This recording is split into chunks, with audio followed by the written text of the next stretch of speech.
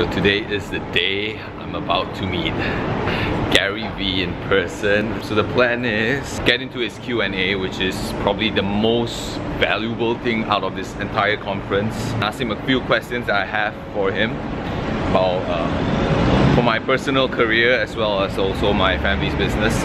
Also, hopefully, out of that, I'm gonna ask him if I can score a very quick one-to-one interview with him and hopefully be the first Malaysian to have ever interviewed Gary Vaynerchuk in person. That didn't go as planned. My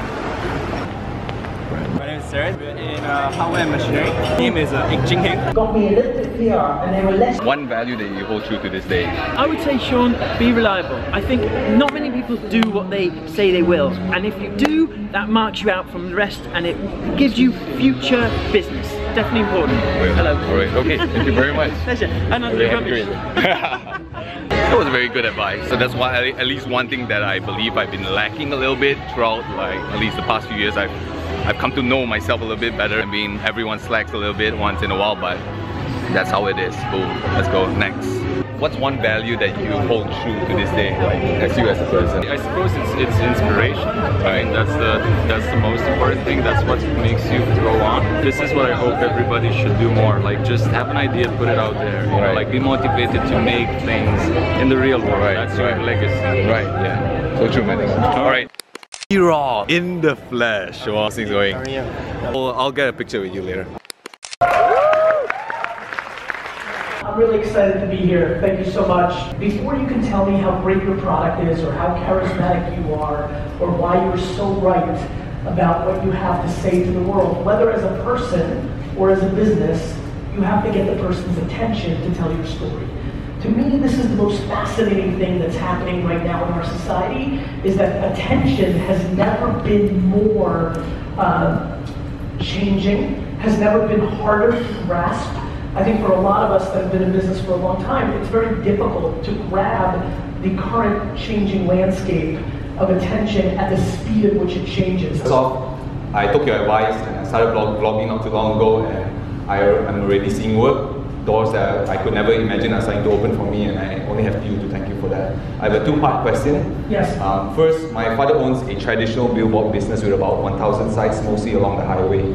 I'm persuading him to invest into digitally. I don't work for his business yet, but I assume I will in the future. Given your expertise, if we became partners today in this business, how would you focus your resources, and what would your first steps be? What kind of business is it? A traditional billboard business with 1,000. What? Billboard. Billboard. Yeah. So your dad owns billboards? Yes. 1,000 sites along the highway. Which is rad. Are they digital? No. It's So purely. I would probably make the capital invest. If I took over my dad's business or became his partner, I'd probably take the capital risk up front to take them digital, because I think that's going to be required to get the value out of that outdoor. Right. I would also look to diversify, because I'd be too fearful. You're a young dude. I'm too fearful about self-driving cars and all the things that happen over the next 20, 30 years that would disproportionately decrease the value of the asset that you have. Right. So my intuition is that I would diversify.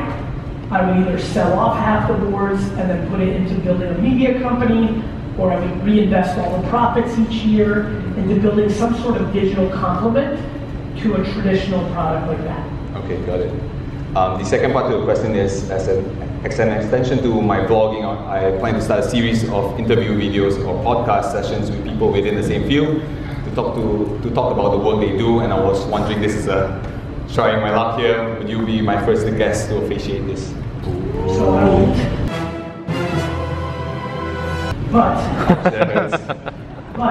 if you do 15 episodes, I'll be your 60th.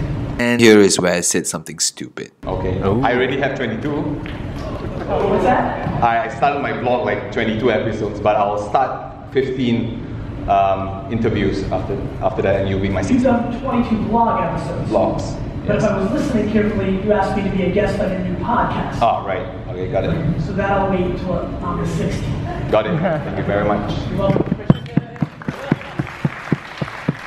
Yeah, my 16th episode of podcast. Yes. And this brings me to my issue. I threw Gary a hook hoping that he will bite an interview with me. That didn't fall through. He ended up throwing me a curveball saying if I interview 15 other people for my podcast I'm trying to start, that he'll be on my 16th. Now, I know a few people here and there, but trying to get to 15 will be a challenge, and it will be great if there's anyone out there who can help me with this.